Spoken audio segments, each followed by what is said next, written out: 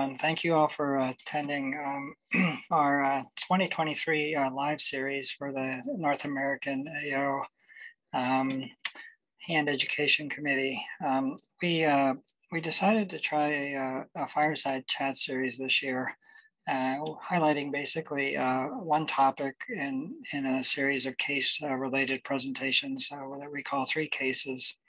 And the topic of today's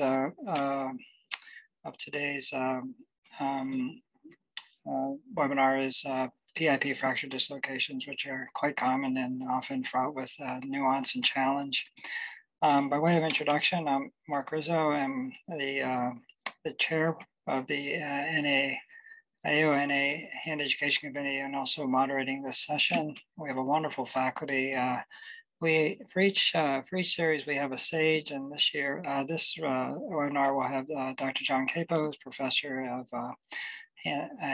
orthopedics and vice chair of orthopedics at Rutgers, our Robert Wood Johnson Barnabas Health in Jersey City, Amy Speckard, who is assistant professor at Ohio State University, and Gary Solomon, who I've known quite a long time as our hand therapist as director of therapy at Chicago Metro Hand Therapy in Arlington Heights, Illinois.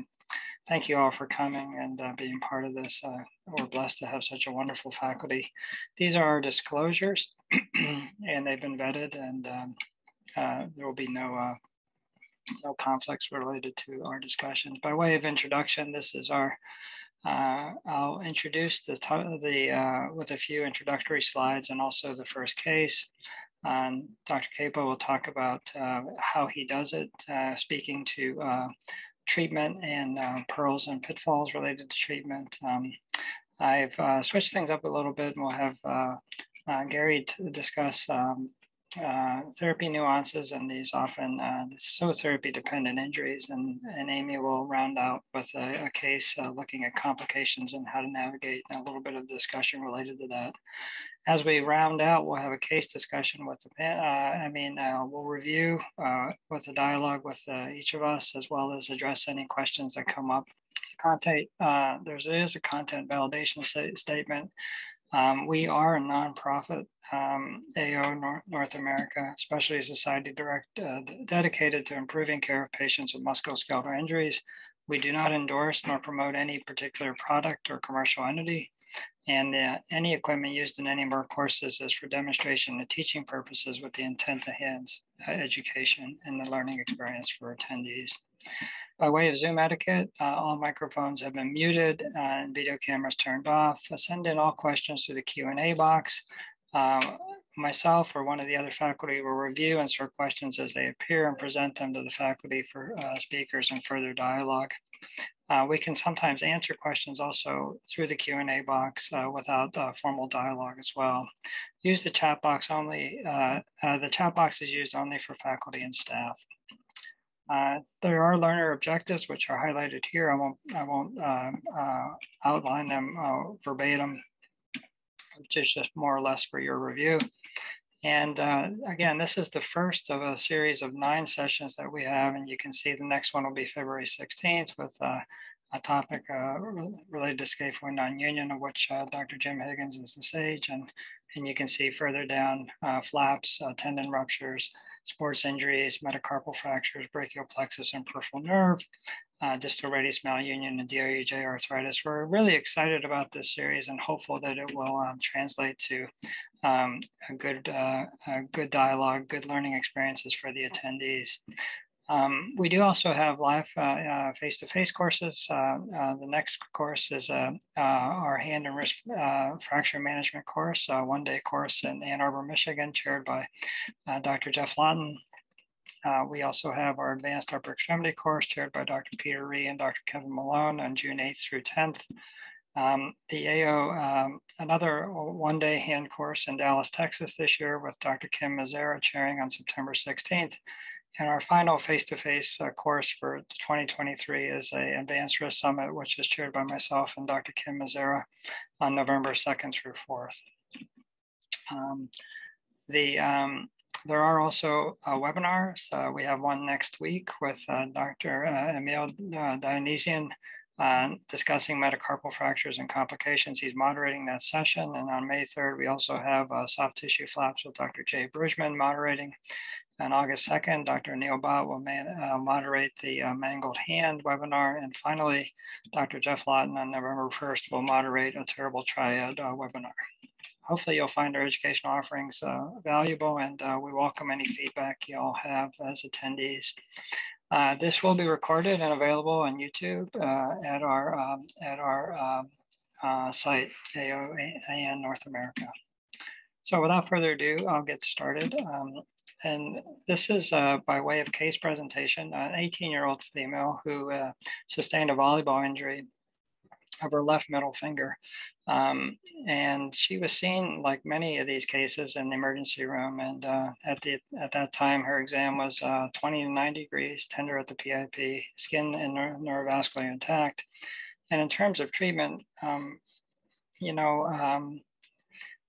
one thing we've learned, and we as hand surgeons have a good sense of, is this is a very important decision point in how you manage this. And how we treat this conservatively and reduce it can prevent potentially the need for further intervention or even surgery.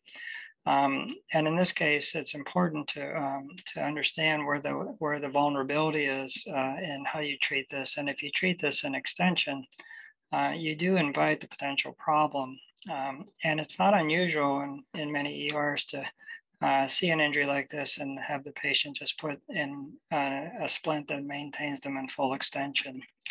And in this case, this is what happened.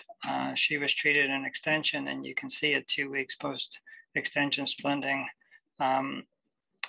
what her x-ray looks like. So here we are now at 2 weeks post-injury. And at this point, the question would be, can we reduce it?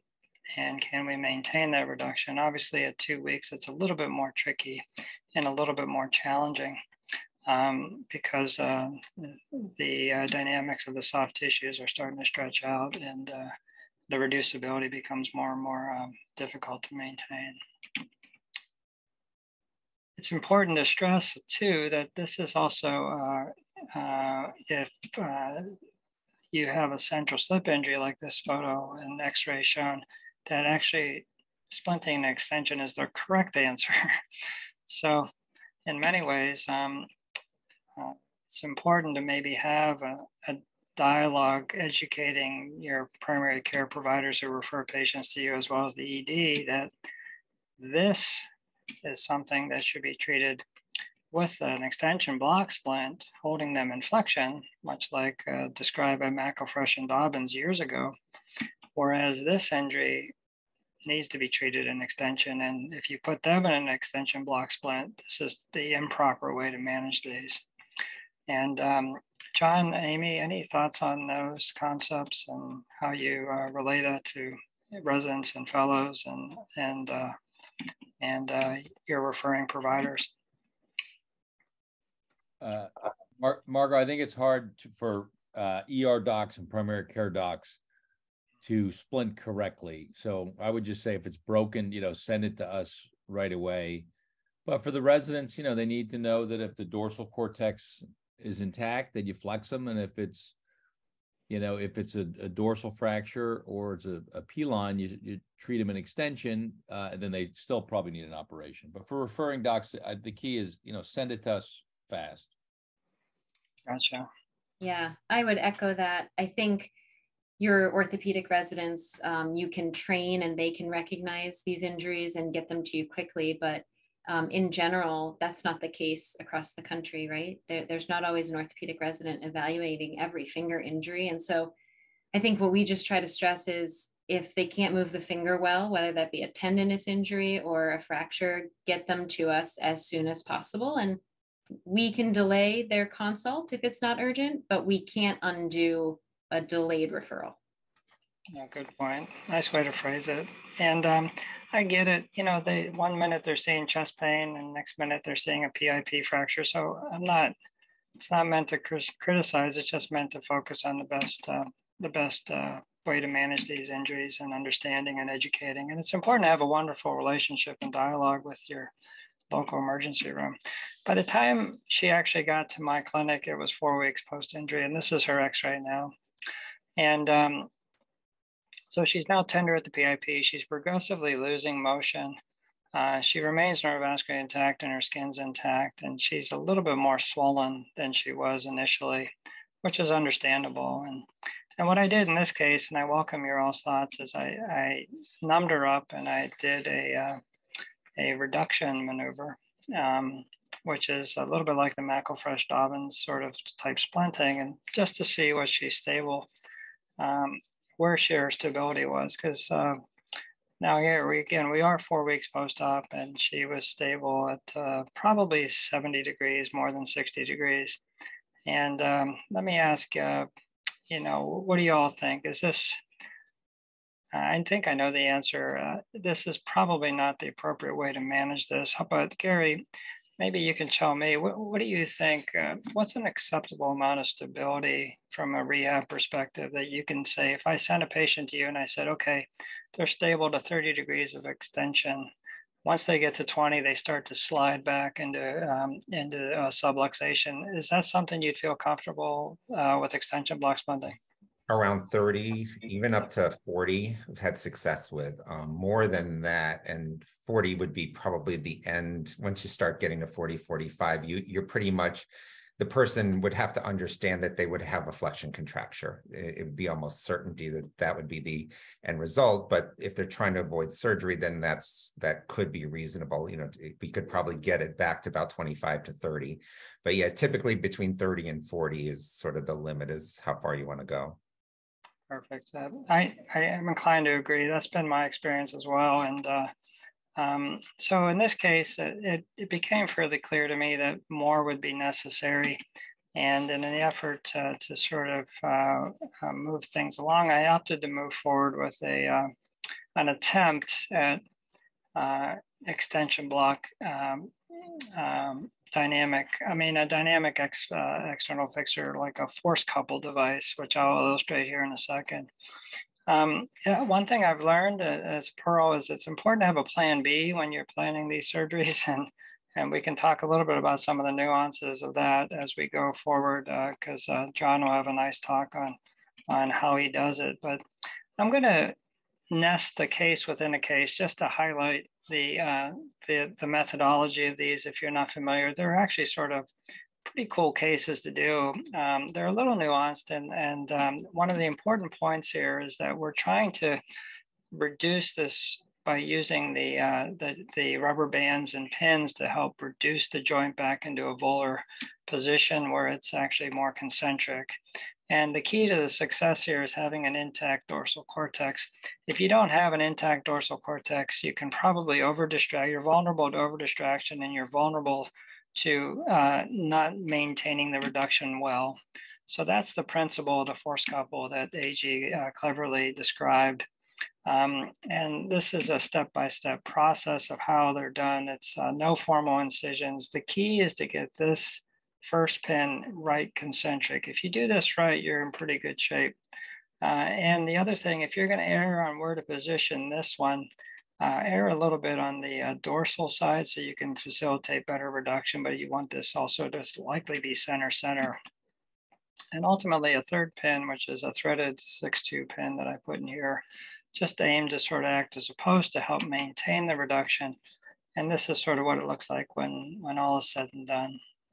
And this is the patient trying to move at weeks.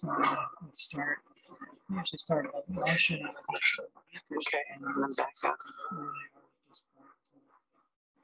These patients do need to be followed fairly closely. And as you can go on to see at 6 weeks post-op, he is getting even further motion. And this is x-rays at 2 months post-op. So go back to our original case, and this is what I did. I guess here she is at 1 week post-op, and I had some concerns. I shared this earlier with Amy and John. Is I was a little worried that she was a bit too extended, almost hyperextending a little bit. But it looked to me like are maintaining the joint. There's a question here about the fracture fragment and its articulation, whether there's step off, but I find that the articular congruency is more the key. So what I opted to do was then reduce some of the tension, take down some of the rubber bands so that it could be released a little bit. And this is at 3 weeks post-op, an x-ray, but in the interval, she had a trauma that she sustained, and she fell while carrying her laundry onto her left hand, and one of her pins bent, and she developed a little bit of slight radial deviation and minimal pain. You know, I felt at this point that I needed to do something the X-Fix was not doing its job anymore, and I had to sort of release or consider redoing the X-Fix depending on what I find. And what I do in these cases is I went to a fluoro machine and I took down the rubber bands. I evaluated her under fluoroscopy, and thankfully she was noted to be fairly stable, tenuous a little bit in extension, but stable. I opted to then treat her with an extension block splint and proceed with her rehab in that manner. And I splinted her at 30 degrees, and we worked on dialing her out slowly over a period of time. And this is her at 8 weeks post-op. And you can see she's still obviously stiff a little bit, but is maintaining a joint that's fairly congruent, still a touch of hyperextension. But one thing I've learned to appreciate is she seems to hyperextend in other digits as well. And this is her again at 8 weeks post-op. And finally, at 3 months post-op, she's had even further improvement, which is encouraging, and is maintaining her her PIP joint. Not perfect PIP joint, but functional, and hopefully she'll go on to do well. And the Peter Stern studies have suggested that maintaining the congruency is more the key than the articular step off. One last comment before I dovetail to John. John, Amy, Gary, any thoughts or questions or comments about that case? Things I could have done. You know, you want to pick the right patient, I think, as I reflect on, you want someone you can rely on, not to blame the patient about her being unwell. She's really a great patient. But if you have someone that you don't think, she came back routinely for her follow-ups, which was really critical. And she did inform me when she had concerns. But if you have the wrong patient, and I've had this class before, that these things can go south and they can really be a problem, you know. So you want to pick the right patient for these particular. These are very demanding for both a therapy perspective as well as a patient need to be seen on a more regular basis perspective. And Amy will highlight in her case nicely some other nuances and pearls that we can learn from that. I'll take one more minute to talk about one last thing. The difference between a pilon and the volar plate or dorsal fracture dislocation. This is a pilon where both the dorsal and volar cortexes are disrupted, and this is not a candidate for a forced couple. You have to use a dynamic traction device of some kind, whether it be the Suzuki or the Slade types, which are basically very similar, but it's important to know that you can do a Suzuki for the type of injury that I showed with the AG, with a dorsal dislocation.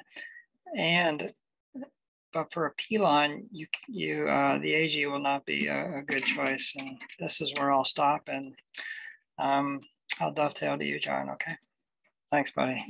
Yeah, I think to you know, your last case showed that volar lip fracture does not have to be perfect, but the joint has to be concentric. So that was a nice example of that. Okay, so I'm going to talk a little bit about these PIPs and how to fix them. I'm John Capo from New Jersey. You know, we keep changing, but we're Rutgers, and there's 4 programs, but we're the best one. And we're based in Jersey City and in North Jersey. So the PIP joint is the key is the concentric PIP joint reduction. That means it's got to, there's got to be no V sign dorsally. The volar lip fracture, it's nice if it's perfect, but if it's a little crumbly there, it's okay. And we want stable range of motion. Sorry. So this is a chronic case that comes, and with this, you probably need, a hamate, but treatment's difficult. There's no gold standard. There's no one way to fix these things, but it's a common fracture and it's missed commonly too. So that's a problem. And this is a nice diagram that Peter Stern wrote years ago in the Hand Journal with, I think, Tom Kiefhaber. Yeah. And how much is unstable. And it's, they talked about 25%, 25 to 40 and greater than 40, which is kind of, similar in all joints, but it's really if it's unstable, because it's hard to see how big that fragment is. But if the residual joint goes dorsal, it's a problem. So we verified this. This is in our lab a couple of years ago. We took a PIP joint and we sequentially removed the volar structure. So the volar plate's a big piece of tissue, but it really doesn't give you stability. So if you take that out, it's stable. You take the accessory collateral ligaments, it's stable to dorsal subluxation. But we noticed that 25% of the volar lip taking it out, it gets some subtle instabilities, but at 35%, they're all unstable. So this is, kind of looking at the range of motion and the joint, concentricity. So that's what we think is, let me get rid of this. Is the volar lip, when it's more than 35%, it's a problem. So closed reduction, extension block splinting, there's different ways to do it. RAF, hinge X fix, volar plate arthroplasty. I will just touch that. I don't think it works very well. So the splinting, Marco talked about it. We've shown it, but you got to be careful. This is actually from a textbook, 30 degrees, but this is not good. There's a V sign here. It's not reduced. The volar lip piece, I don't care about that much, but it's not reduced. So you can't take this. This is another one, 90 degrees. And this is not right? There's that little V sign. It's got to be reduced and it's got to be concentric. And again, the volar piece can be splayed out, but the joint's got to be reduced. So I just want to add the nice technique of extension block pinning, because if we need to put a splint on, I think it's very hard to hold them and look at the X-ray and see the X-ray. So this is a technique Peter Stern taught me. So if it reduces, and this is concentric, then I just put one pin in the head of P1 and it holds it. I'll go back. It holds it from going dorsal. So, and you can see how it moves in the OR, and you can flex them a little bit. They can't move that much because it's through the extensor tendon, but you get a little motion. And this is okay, right? This joint is reduced. The volar piece is off a little bit, but that's okay. And this patient will do well. All right, so now let's talk about RAF. That's my task mainly. So, if we need to fix these, what do we do? And it's oftentimes it's sequential. We go in and we say, we'll try to reduce it. If we can reduce it, we'll extension block pin it or splint it. And if not, then we have to do something. So this is a pretty obvious case, but it's nice to visualize how this is a chronic, it's 5 weeks out. This guy's a very tough guy. He's been working in the factory and he says he hurts it a little bit, but he's hinging on that dorsal fragment. And he's got a big piece. So I booked him for RAF versus hamate. And this is the shotgun approach, right? So, and I'll show some other slides, but you sequentially extend the joint. And this was his volar fragment that I actually found. And it was a decent fragment. And it was kind of a hamate graft ready. But you have to take your time and get the neurovascular bundle out of the way to extend it and reduce it. And he's concentric. His joint, he had a little wear on his joint, so it looks like he's got a little step off, but he looked good. And he's concentric, and he did reasonably well and stayed concentric. So if it's a big piece, you can reduce it. And this piece was displaced. I found it. If it's a bit and brought in, but if it's a big piece and it's attached to the volar plate, and you can push on it, then you can leave the volar plate on it, but then you're looking at your fluoro because you can't see into the joint. So usually you have to take the volar plate off. So let's go sequentially to worse ones. So this is a worst case. So this is a 37-year-old guy that comes to my office, and we have a lot of cricket leagues here, even though I'm in New Jersey and New York. But they play club cricket. And that's a real man's sport because there's no gloves and the ball's very hard. They've shown me these guys. But so he comes to me 3 weeks out. So this is actually in the OR. Can I reduce him? So I'm trying to reduce him, top right slide. He's not in the bottom. I'm pushing on it, and it's not good, right? He's got a contracture. It's not reduced. So we have to do something. We can't pin it. We can't splint it. So we have to open it. This is just a CT scan that I didn't get, but it shows you the fracture is not a big fracture, but it's subluxated. So what do we do? So big approach. So a big flap, not a small Bruner. And this is, take your time. So, that fragment is deep in here, right? Between the A2 and A4 pulleys. Take the sheath, and if you can keep that sheath, you can put it over as a flap. Here's your neurovascular bundle. Keep that and make sure that subluxates dorsally when you bring it back. Here's the volar plate. So your fragment is distal. And again, if it's one big piece, you can just reduce it and look from the side.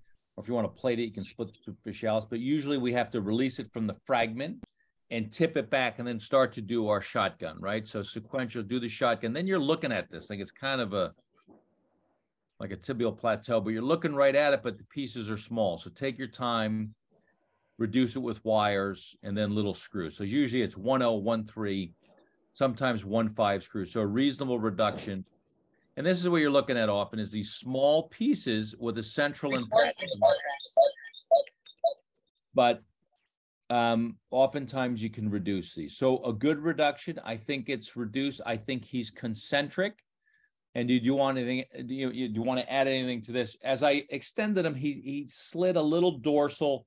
So I thought about it for 3 minutes, and I said, let's just put a pin in just to hold him. So I know he's going to stay. I left this pin in for 3 weeks, took it out in the office. So I know he's going to stay reduced. And he did well. He did reasonably well. He healed. And he's concentric. I like the joint reduction. He's got a little, wear on the head of P1 maybe, but he is reduced and had a reasonable result. So I think these small fragments, we still can fix these. So take your time. And if it doesn't, you can't fix it, you can just go on to the hamate. So I usually can send them for pinning, RAF, possible hamate, and even possible fusion in case the whole thing falls apart. So other fixation alternatives. So just to mention, this is a case report a few years ago from Singapore, Winston Chu and his colleagues. So sometimes a plate works, right? So if it's real crumbly and you're looking at it, you can actually split the superficialis and put a plate as a buttress and get it to reduce. And again, those pieces aren't that as critical as the joint reduction. This is another case, another technique, a volar lip fracture with a central impaction. You can see it's impacted here centrally. Look at it, squeeze it together. And here's the central impaction. You got to bring that up and then wrap it with a cerclage wire. Peter Weiss wrote an article on this years ago. So sometimes that helps with the small fragments. So this is a nice diagram again from Peter Stern's article on this. So we know the volar lip fractures cause dorsal subluxation. The dorsal central slip injuries cause volar subluxation. So you have to split these in extension and fix them dorsally. But then the pilons are a different animal, right? So it's volar dorsal, and you can't fix them just from a volar approach. So just to touch on this a little bit, pilon fractures are bad. This is an old article from Peter, from Cincinnati, Peter Stern. And basically he shows they do pretty bad. Even the traction 4 out of 7 were pain-free, but they had acceptable range of motion. So RAF didn't work well, but the traction seemed to work better, but not anatomic. So you need to have some kind of hinge. And Marco showed how he makes his, that works very well. These are off the market. This is the old one from, certain company. This one's off the market.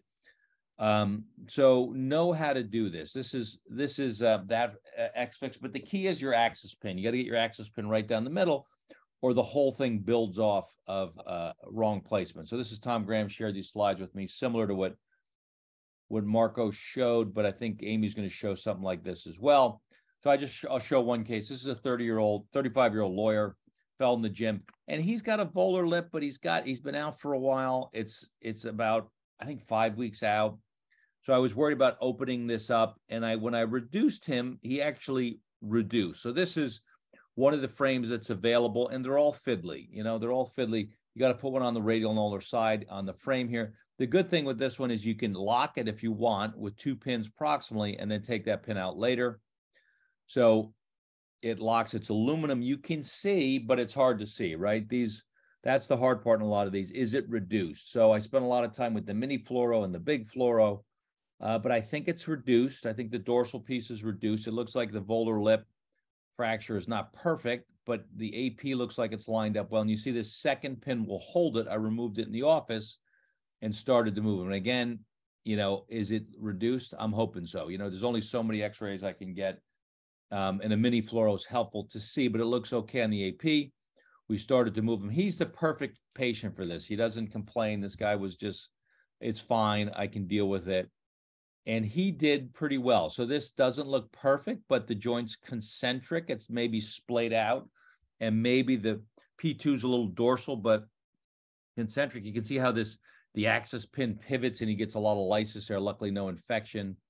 And he did very well. So sometimes these hinge X fixes or some type of frame work, and that's all you want. You want it reduced, you want good motion, you want the finger straight, and it's a good result. So, all right, lastly, we'll touch on the hamate. So if it's bad, we use this autograft, right? And Hill Hastings developed this when I was a fellow with him in Indy. We wrote it up. And it's the dorsal lip of the hamate lines up with the volar lip of P2. We looked at the size, and the hamate's much bigger. The contour works, so you can take less of 50% of the hamate, and you have enough. So this is one of the original cases, and then this is the picture I showed originally. And this is a huge win. This is one of Hill's cases. This guy comes 9 months out, and this is a fusion, right? But if you take your time, again, the big volar Brunner, flexor sheath, retraction. There's the volar plate. It's a little blurry. They're old slides. Then you take your hamate graft. So fluoro, take your time, center it on the central ridge. There's a bicondylar facet, and take it as far wide as you can. Usually there's a little ridge on hamate on either side, but even if you crack into it, it's okay. It's still stable. Get a pin in it. That's the graft. It's a very nice graft. Take more than you need, and then adjust it. So this is where it usually wants to go. And you look at that, and the articular surface is okay because the hamate articular surface is thick, but the angulation isn't good, right? You need to tip this thing up to give you your volar buttress. So make sure you tip it with a volar buttress restored, and you usually have a gap here, but that's okay.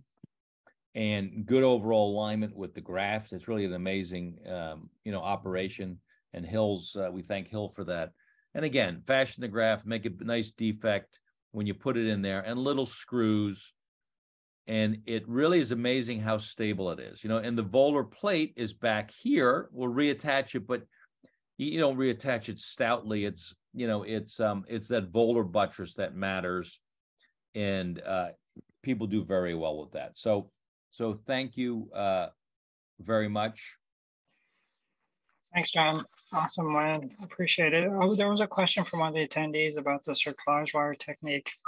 How do you minimize irritation from that? How do you sort of position it? Where do you, any pearls, size of the gauge, size of the gauge band, tension? Yeah, I don't use it that often. It's tricky, but it's a small wire, maybe a 24 even. It's hard to find those at times. But just a couple twists. And the one I showed, there was a bunch of twists. And, I'll put it on the lateral side, the radial ulnar side, or even volar's okay, but you don't want it, dorsal. But sometimes it brings them all together, and it is effective in combination. And I think we have 30 seconds for another. I was at the AHS and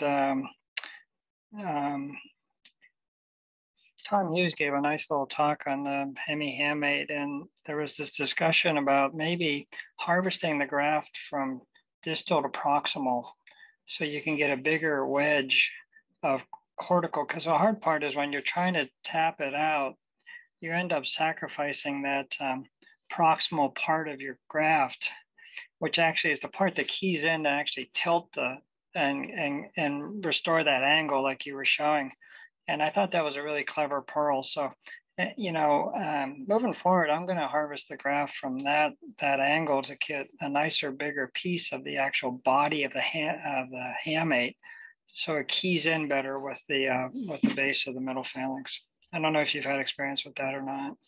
No, I agree. That's the best way to do it. And you need a small curved osteotome and take more than you need. You can always cut it down. And then proximally on the metaphysis, you can back cut it and take a little wedge out so you can get an osteotome in from the other side as well.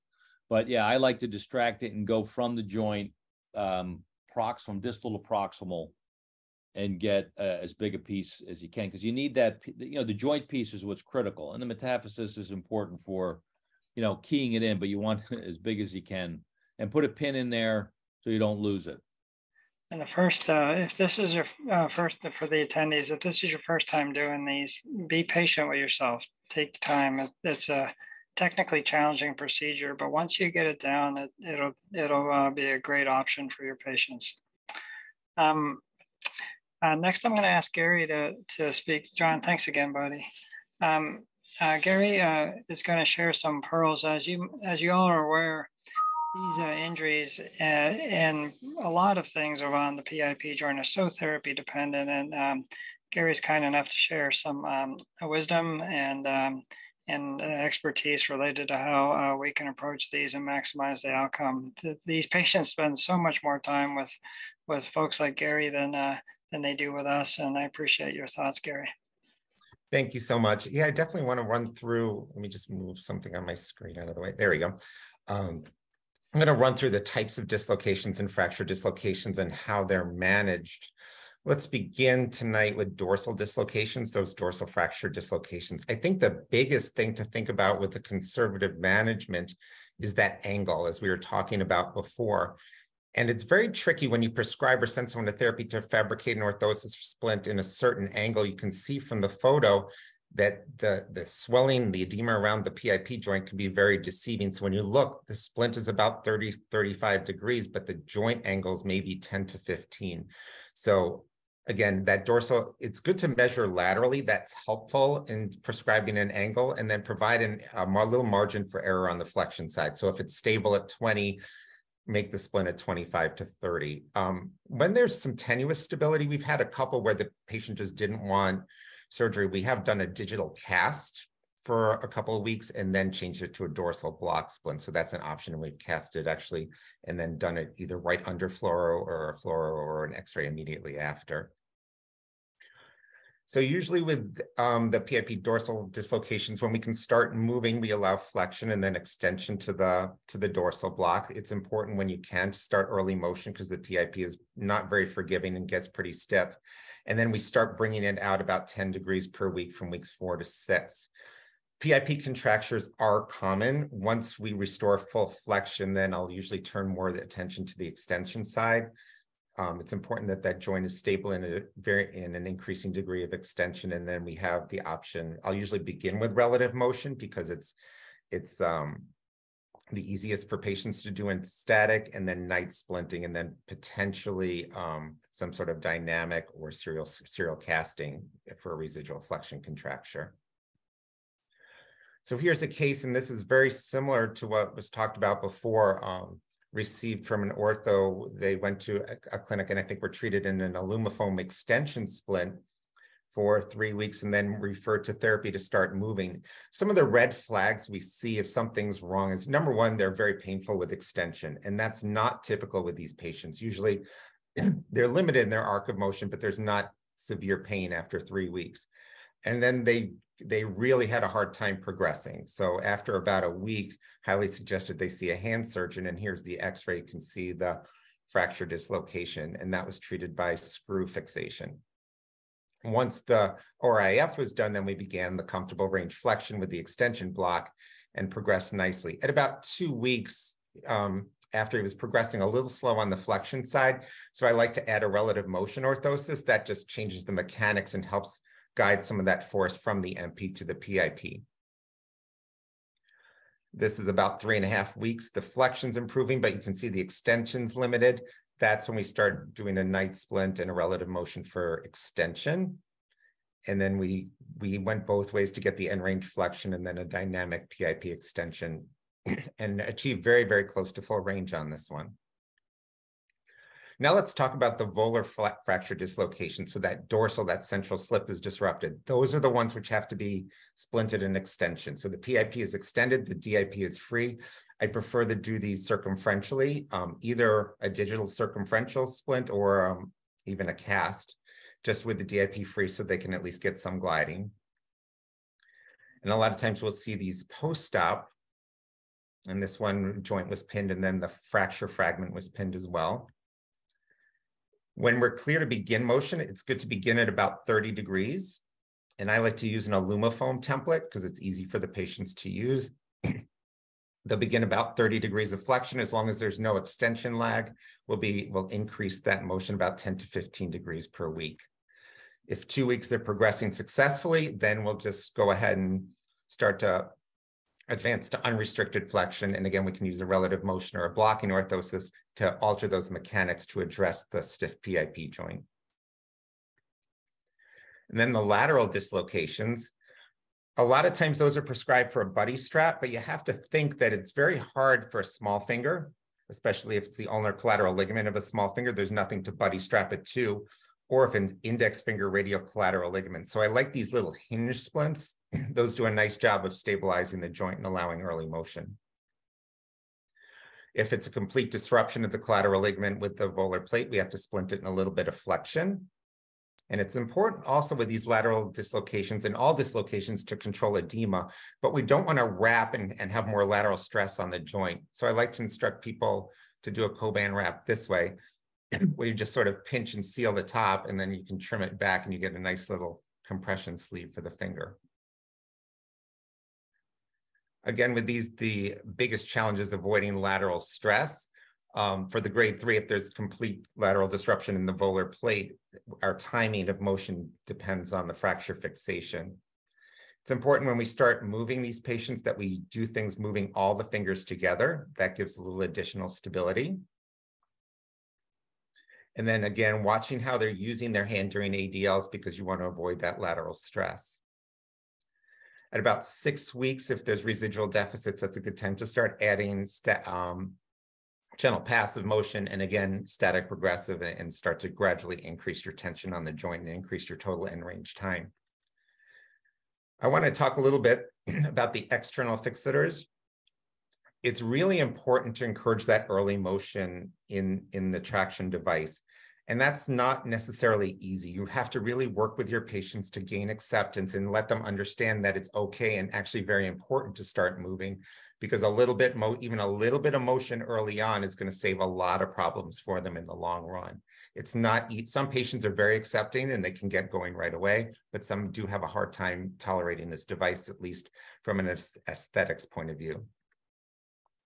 So here's an example of a fracture with motion initiated in the dynamic traction frame. At about 3 weeks, it was taken out a little bit early because the physician was a little bit worried about the pin sites, but progressed extremely well. And about 4.5 weeks, I added a relative motion, and this is 5.5 weeks, and basically was able to discharge at that point. I have another gentleman now who the device was on for 6 weeks, and he started about 2 weeks ago, and we're about close to this point now. So if the patient participates early and is okay moving, then they can do extremely well with these devices. So the keys to success, again, is protecting the compromised structures. And as you were saying, with educating the residents and primary care, you have to just decide, if you just figure out what structures involved and splint towards that direction, you're going to be safe. You have to be careful with that dorsal block angle. It can be very deceiving. Early edema control is extremely important because the PIP joint's not forgiving. We want to do early motion as stability permits, and then progress gradually and address residual stiffness as the joint stability permits. Thank you, Gary. That's wonderful. A couple of questions. One is, I see you like the relative motion splint for PIP extension leg. Yeah. How do you discern that versus an LMB splint? Like a Sure. Good question. I always prefer active motion. In my mind, is always better than passive motion, especially to start with. That's our joint. That's our goal, is to restore active motion. So I'll usually go to that first. And again, I'm not putting tension on the joint, so it's typically safer, right? I'm not putting an external force on the joint. The relative motion, I think, is really important because the MP joint is usually not affected, so it's very loose. So force always goes to the loosest joint. So if somebody goes to make a fist with a stiff PIP, what you'll usually get is MP hyperflexion, and then the PIP sort of lags behind. So either a blocking or relative motion, it just alters the mechanics and it lets the patient both move and use and kind of fix the problem themselves. If it's not progressing, yeah, then I'll go to an LMB or something or supplement with that as well. Okay, we have a question from one of the attendees. Thanks for sharing that. I like your thoughts about, that active motion safer. And that's sort of how I sort of discerned it. Once you get to passive motion, you invite a lot more force across that joint and of course across any repairs of any tendons or ligaments as well. Where do you get the lateral splint and how do you apply it? That's a bit of a big question. So the PIP hinge? Yeah. Mm-hmm. Yeah, that's commercially available through Performance Health. And then it just has 2 Velcro straps. It's a Lumifoam actually, so it just adjusts to the proximal and middle phalanx size, and then has 2 Velcro straps which go around it. Great. That was a question from one of our attendees. Any other questions? Amy, John, you okay? Thoughts? Okay. Next, Amy's going to speak on a case.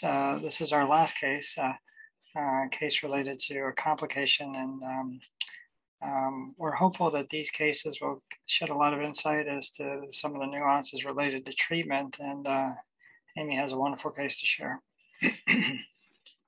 Okay, thanks, Marco. So I get to talk about complications, which there are many of with these type of injuries. I'll present one case in particular. This is a 55-year-old female, very active in CrossFit. She was doing these exercises where you jump up onto wooden boxes and then jump backwards off. And during one of the jumps, she did not land in the center of the box, lost her balance and fell. When trying to catch herself, her dominant hand struck the edge of this wooden box. Middle and ring fingers got caught and sustained hyperextension injuries. And then as the hand let go from the edge of the box, the small finger sustained a pretty forceful axial load as it struck the ground. So initial x-rays were revealing of 3 different injuries. So there's comminuted intra-articular fractures at the base of the middle and ring P1. And then there's a comminuted intra-articular fracture at the base of P2 of the small finger. So in deciding how to treat the small finger, I really analyzed the images closely and even got a CT scan to better understand the fracture fragments. On the x-ray, it's suggestive that might be able to be fixed. And that's really what I was looking at.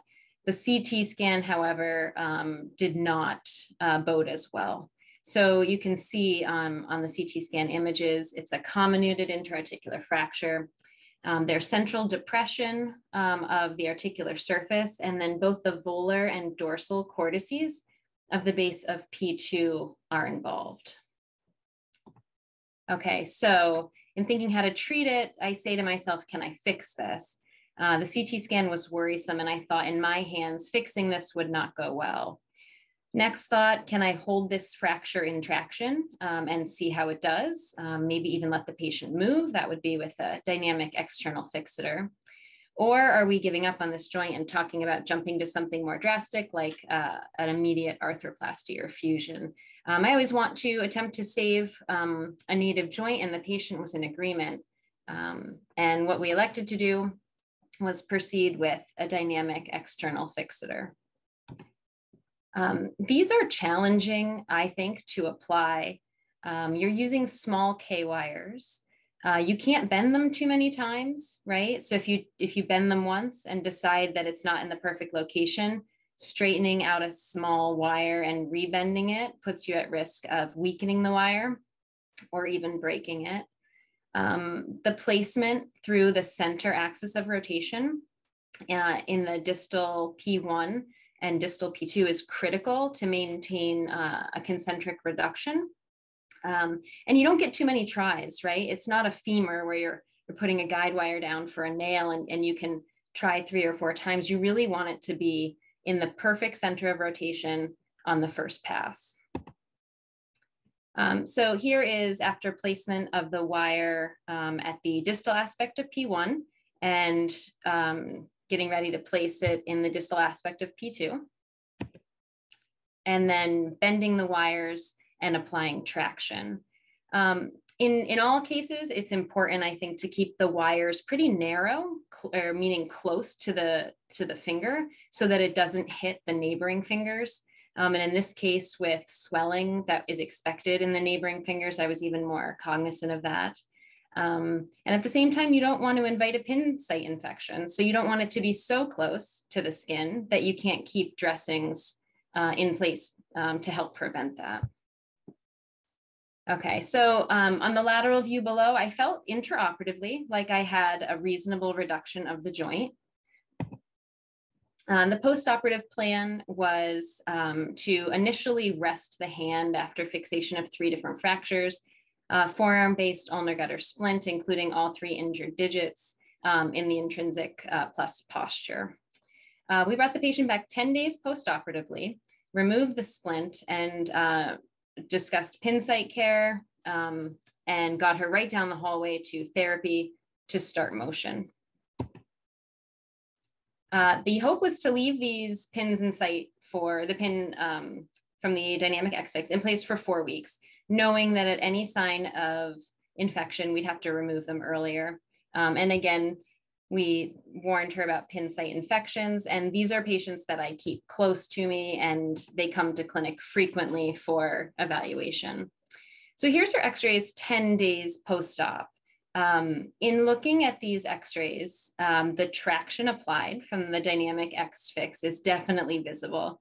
And I wonder, is that too much traction? Is it appropriate traction? And one of the frustrations with these X-fixes is, what do you do post-op day 10 if you don't like the traction? It's hard, if not impossible, to change. But the joint remains reduced, no issues with pin sites, and she starts working with therapy. 3 weeks post-operatively, this is kind of when the red flags started to appear, and I started to be more concerned. She was very hesitant to move and very stiff and swollen, and not just in the small finger, but also in the middle and ring fingers.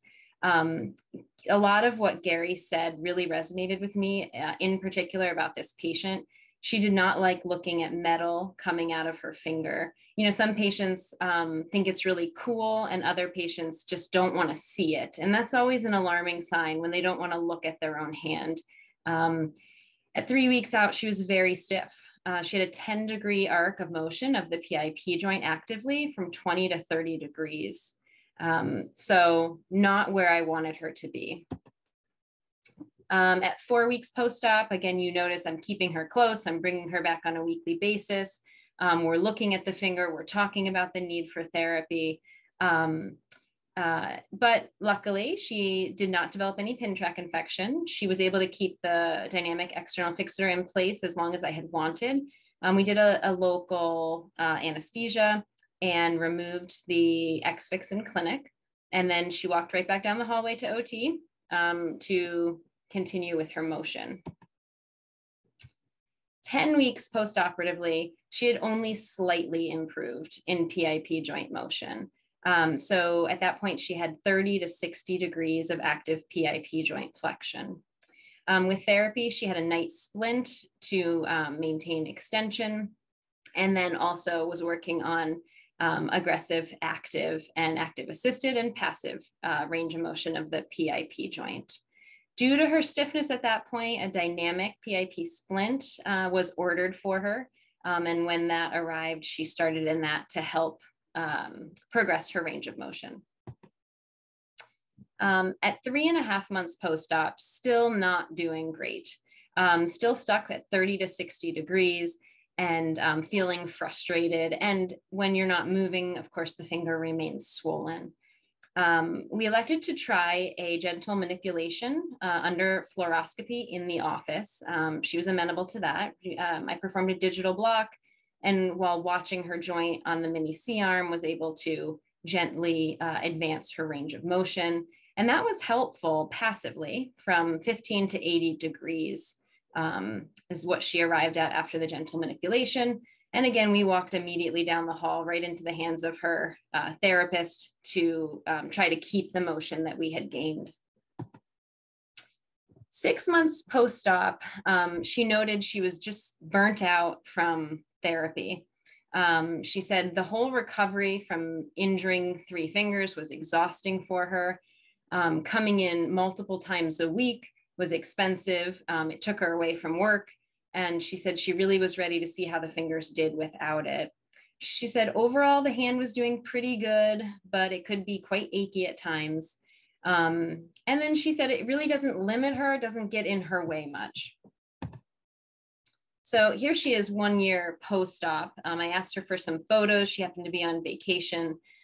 She told me that it was doing okay, didn't get in her way, and wanted to tell me how great the beach was that she was at. So she seems pleased, at least relatively speaking. So what is the complication in this case? It's post-traumatic arthritis as well as notable stiffness. Nothing ruins a great surgery like follow-up. You can like your intra-op x-rays, but 1 year later, her motion is certainly not where I want it to be. As surgeons, we are always shooting for a home run, right? We always want those beautiful x-rays to show at conference. And we don't always get it. I also will note patients want to do great initially. They're really into it. And as soon as it becomes, persistent swelling, persistent pain, the 3rd different brace that they've had to try, the cost of parking to come to therapy, right? They really adjust their own goals accordingly. And I think that's very understandable. Also, perception is reality. As a hand surgeon, that's not a composite fist at all, right? I'm looking at MP stiffness, maybe from her fixation of P1 at that location. And as noted in the earlier photo, she's lacking a lot of PIP extension now that we've gained flexion. But the patient in her caption, when she sent the photo back on her, on our EMR was, look, I can make a full fist. And again, how beautiful the beach is. So I suppose there's joy in the sense that my patient is happy. These are really, really tough cases with no cookbook and a lot of intraoperative creativity and modification of maybe your plan A, B, or C. But analyzing these cases, you learn a lot, which is super helpful. Amy, that's wonderful. Thank you so much for sharing. That leads into some of the questions that I've been farming through our question and answer box. Can you give your pearls on what you do about the mechanisms of how to bend the wire and apply to some of the technical details? And I'm happy to share as well. And John, you're welcome to as well. Yeah, there's certain cases in an academic setting, especially, there's parts of a case that you're happy to have other people do. And then there's parts of a case where you have a lot of ownership over. And I will say that getting that K-wire in the center axis on the first shot is hard. And that's not one that I will let go wrong, frequently, because you don't want that. You don't want to have that K-wire loosen and get a pin track infection, or you don't want to be unable to maintain that center rotation. So I will say that that's one of those, there's slow moments operating and fast moments operating. That's a really slow, intentional moment with really good C-arm views. I kind of alluded to it, but you don't get any redos with bending very small K-wires. And if you bend it more than 1 or 2 times, they often break, or worse, they don't break in the OR, but then they could break for the patient. So I'm very intentional and slow with where are you going to bend the wire. I use the Fraser tip, suction tip to over a heavy needle driver to slowly and intentionally bend the wires. And I'll usually have a photo, just like we'll have x-rays up in the OR, I'll have a photo of a perfect X-fix that we've put on the computer screen, and we'll stare at it while we're contouring the current X-fix. Absolutely. Those are wonderful pearls, and I'll let John chime in, but one of the things I've learned, and I have a needle driver here, is if you especially when you have a digit like that's a middle finger digit, you can't go too broad. Otherwise, the other fingers will suffer from irritation and pain and also stiffness because they're not moving so well. Everything's in the way. And pushing down real good and trying to get as close to the skin. Now, if you get it too close, I've had that class before where now the skin is swelling and it's sort of pushing up against the pin and it's sort of futzy and it's like a source of irritation potentially as well. It seems that walking that line is so critical. And you're right. If you your mistakes that happen during that part of the process and that surgery will come back to remind you weekly. And to be frank, I think in part that case I showed where the patient had, I'm as much to blame as anyone for her having that trauma, because I think it made it hard for her to do her ADLs and things that she needed to do because it was too futzy. It was not quite as streamlined as it could be. John, any pearls on your end about bending the pins and how you sequence it and things like that? Yeah, I think for non-border digits, it's really difficult, and it's tolerated less well. One trick, if I'm working on, one finger, especially the middle finger, ring finger, is I'll co-band the rest of the hand and get it out of the way. So I'm just dealing with one finger. That helps. You want to bend the wires, one shot. There's some tools that have a 3-point bender, from some of the distal radius sets that use, K wires. That helps. But yeah, you want to get your needle driver on it with a Fraser tip, but that 3-point bender works pretty well. And as Kim said, as Amy said, that wire in the center, you got to get it right, and if you miss it, it'll fall into that hole. So, I'll let my it depends on the trainee, but yeah, you got kind of one shot at that. You want to get that right. Thanks, John. A couple other thoughts. Gary, did you want to add something? Yeah, I was just going to say, for post-op, again, trying to move and having trouble with ADLs with the fix that are sticking out. I have had some success just wrapping some light cotton cast padding around there. If you wrap it around, it just buffers it a little, and then you can put a stockinette over that, and it lets them move and everything, but it hides the visual a little bit, and it also a little softer against the border digits, and it tends not to poke into other things or get caught. I like that. I tend to wrap, this leads into my next question about, we've talked about pin tract infections, and certainly it's obviously a concern. I actually wrap Xeroform around my pin sites, just a single layer to minimize infection. But Amy, John, Gary, what are your thoughts about how to minimize pin tract infections in these cases? Because they're on obviously for weeks, and we're vulnerable. Yeah, it's hard. And I think once you get past 3 weeks, you're at a really good risk of an infection. And so I want people to watch closely. I think what works best in my hands is early on to have either bacitracin adaptic or Xeroform flush to the skin. And I look at it like I'm sealing in the sterility of the operating room for the first, 5 to 10 days. Once they're changing dressings frequently, then my mindset switches to I want warm soapy water running over it every day. And I'd rather a little bleeding at the junction of the skin and the pin, because now we've lost sterility.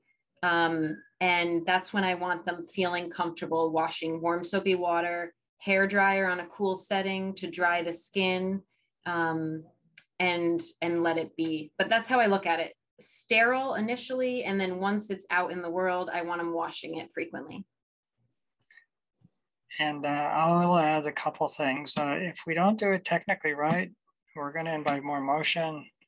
And, I've seen these x-rays after I'm done where there's just sort of a big hole in the bone, that's on us because we really didn't get the center right.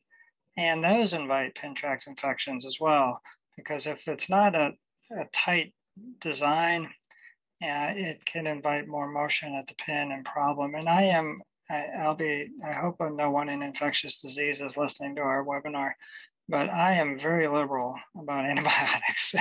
After that 3-week period, I'm like, put it in the water. Just let them have the antibiotics for prophylaxis. And I know that it's not always responsible from an ID perspective, but I'd rather just try to get them through across the finish line before having being forced to take the X6 off. So those are some thoughts, John. I agree, Mark. I mean, I give him Keflex or whatever, if I have any doubt, because I'd rather quell it. And then if you can get another, 10 days or 2 weeks out of the pin, that might be enough to, finish the treatment. But yeah, I'll give them antibiotics at the drop of a hat. I still use peroxide cleaning if there's any, drainage from it, and zero form dressing on it and wrap it up. But yeah, you want them to move, you want them to get it out there. Gary, another question, a really good question from someone in the audience. Does mirror therapy help that fear, the phobia that people have with the fixator? Is that helpful? It certainly can. It just sort of, if they're having trouble just getting the coordination of movement, I think it can be helpful just to visualize. It's not a long, 3 to 6 weeks. So yeah, that can certainly be an intervention which can be helpful. So they're seeing, at least they're cortically seeing their hand move more normally as they're trying to move along with it. Gotcha. Thanks to our faculty that are here too. Emil Dionysian, he had a nice question, and this might be pertain to you, Amy. You did when you make your X-Fix, you can do them obviously with rubber bands or just with the wire serving as the traction. Pearls on how you do it. I mean, with rubber bands, you might have the ability to lighten or increase traction depending on how many you use or how often you wrap them over themselves. What are your pearls about creating traction with the wire X-Fix? How futzy is it and how easy is it? And why do you lean that way versus a rubber band type design? Yeah, that is a great question. I've always used K-wires only. And so that's a very simple answer for why I keep it that way, because it has worked well in my hands.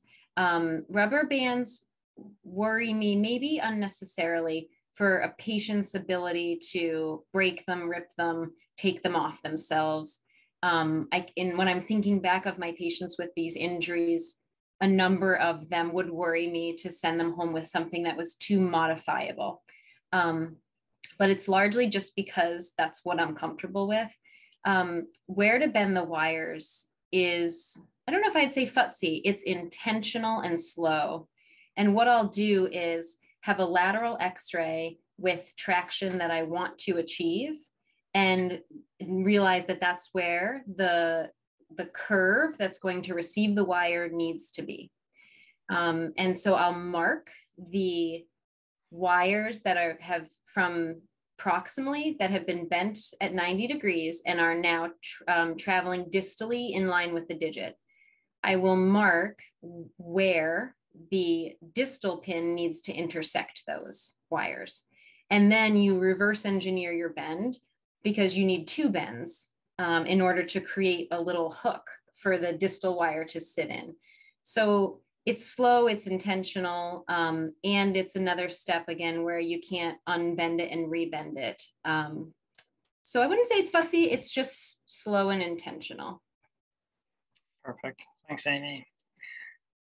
John, we may have time for a couple more questions, but one question: do you talk about hemi-hame with every case, or when do you engage in the discussion about, hey, I need to talk to this patient about the possibility of plan B being the hemi-hame, or what's your threshold of the dialogue? How do you counsel your patients? Yeah, if there's a chance, and it's sometimes hard to tell, but if I'm thinking we might need to go to the hamate, you tell them, and you always err at telling them and consenting them for it, because if, heaven forbid you got to do it, you got the consent. So it's most of the time, Marco, if I think I'm going to have to open it, because you never know what's going to happen if it falls apart. If it's a little volar lip and I think I'm going to just reduce it and put an extension block pin, but, maybe I wouldn't. But the safest thing is to consent them for everything, say, look, I don't think this is going to happen, but, in case we need to take a little piece of bone. And then when you talk to them about it, some people might say, no way. So then, well, we have to do something else. But I consent them most of the time, because you never know what's going to happen. Perfect. What do you when you shotgun the joint, how do you? I mean, I've had a couple cases of neuropraxia related to shotgunning. How do I prevent that from happening? Or is it just a part of the game, part of the process, that there's a risk of that? I think you have to take your time. It looks easy, but you got to make sure your neurovascular bundles are free and released, and you really have to take your time, because the first time you do it, it's a little scary. You go, what the heck happened here? But especially if it's a chronic case, make sure the neurovascular bundles are released and they're going around the corner, and then you have to release your collaterals and release the collaterals completely on either side, because that's going to tighten it up, and then go slow. It's kind of like, what Amy was saying. It's slow and intentional here. You take your time, and then it goes, right? So, but make sure your nerves are out of the way, nerves and artery. Mm-hmm. I would add to the be ready for a blanched digit at the end, right? Especially as patient age goes up, or if they have any little hint of Raynaud's that maybe you didn't know about. If you've done a big digital block after a shotgun approach, when you first reduce that joint, you let the tourniquet down. It often takes a minute or two for perfusion to return, and it almost does. But be ready for that, and also be ready to put some warm saline on it and walk away for 5 minutes and come back, because it's probably going to be okay. Or even papaverine. I've had that class before, so especially like you said, Amy, the older folks, you have to be careful. We talked a little bit about post-traumatic arthritis and older. When these injuries occur in patients over 50, it's a little bit of an orange compared to an apple. Their tissues are much less forgiving. They already have some degree of chondromalacia or arthritis that's settled in. They're not likely to get as much motion. They're more vulnerable to complications. They're more vulnerable to some of the soft tissue, especially when it comes to shotgunning. And I've learned to have discussions with patients about that pre-operatively. Say, this is a potentially serious endeavor. So, but with good technique like John described, and good counseling and patience, it can be usually okay for us. If somebody's older, Marco, and you feel their arteries are calcified, be really careful and maybe avoid the shotgun. And if it's a big piece, right, and you're just going to push it down, and you can leave it on the volar plate, which is rare, but sometimes you don't have to shotgun it. So you push it down, leave the volar plate on it, and you can K-wire it or put a little plate on it. So you always don't have to shotgun it. I hear you, bud. One question about the graft from one of the attendees, John. Graft is usually big from the hemi-hamate. Any tips on cutting them to size, or a little bigger is better? Is it bigger to have a bigger graft, or trim it down to, how do you discern those nuances? The key is, is that the articular surface is appropriately sized.